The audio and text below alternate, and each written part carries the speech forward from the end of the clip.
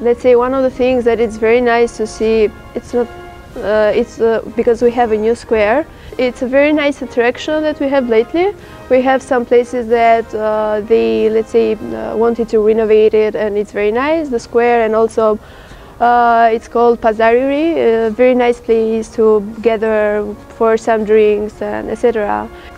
Raki is one of the alcohol that is very well known in Albania, but even wine, I would say. But regarding the food, we have a lot of specialities that people can try, but mostly we are a bit meat-oriented, let's say, people. But even for other people that want to try something else, we have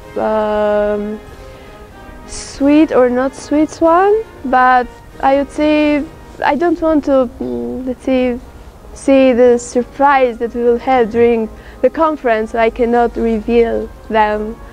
But regarding sightseeing, I would say if people can stay even a bit more, I would highly recommend them to go even in other cities.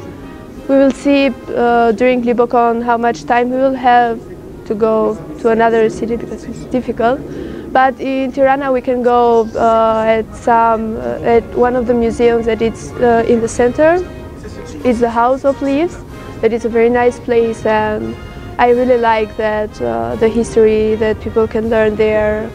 September, maybe it's snowing there, it depends.